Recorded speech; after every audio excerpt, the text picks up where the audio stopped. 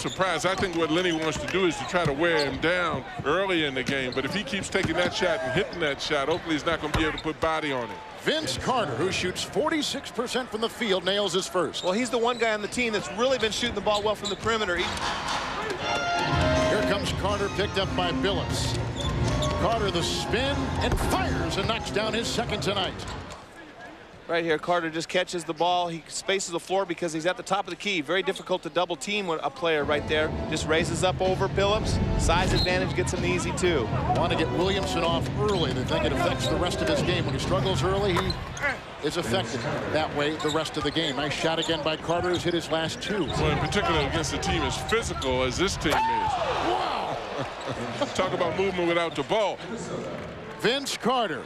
Flight school is in session. Carter's got 8. That ties it for Toronto at 18. Peeler is in for Minnesota. And Mitchell tries to go across the lane and does. Peterson was there. Carter was play. And I think it too. It was just a new team where it was going to take him some time, and Paul became the victim in that situation, the bad situation. Timberwolves have been a circus act tonight with plays like that. Carter's first shot in the last 6 minutes is up and down. Carter's. He's almost impossible for somebody who plays post defense to guard. Screen by Oakley and a 3 by Carter right between the eyes. Well, and if he's hitting that shot, he's effective too. Movement of bodies, and they can't do that. They don't have go-to people. They can just demand double teams every time. Oh, Vince Carter! With the runway open, he took flight and slams it inside for 2. 65-53. But right here, this is where they have a big size advantage. Double teams coming from the top. Chauncey does the cardinal sin right there. Lets him go baseline away from the double team. Antonio Davis to Jackson, flipping it to Oakley, flips it to Carter for 3. Good! Carter, the 17th best three-point shooter in the NBA. He's out of Villanova now at the point, taking the place of Mark Jackson. Carter works on Peeler, feeds to Davis. Nesterovic is defending, and the shot is in. Cornell David is checked in for the first time. The ex-Chicago Bull. Carter with the sexy move to get free. Peeler bit the dust, and that goes down. Alvin Williams. Carter, Peterson, Davis chugging from behind. Carter knocks in a 3 from outside. Now Toronto tonight might have been. But I think it's just a coincidence. But Danny didn't think it was slick. Oh, well. Williams. Now they're heating up with the miss. And a steal. Carter through traffic, bouncing to Williams, and he's left uncovered.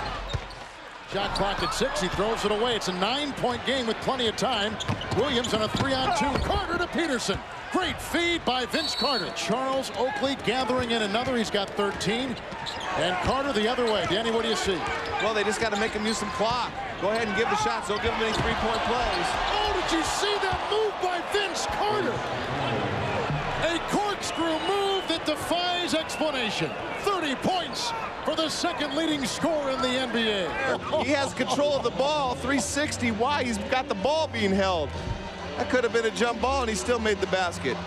Mesmerizing play by Vince Carter. That is incredible. He must have been a dancer. We know he played the saxophone, but he might have been doing some dance lessons on the side. Oakley hustling after Davis knocked it away.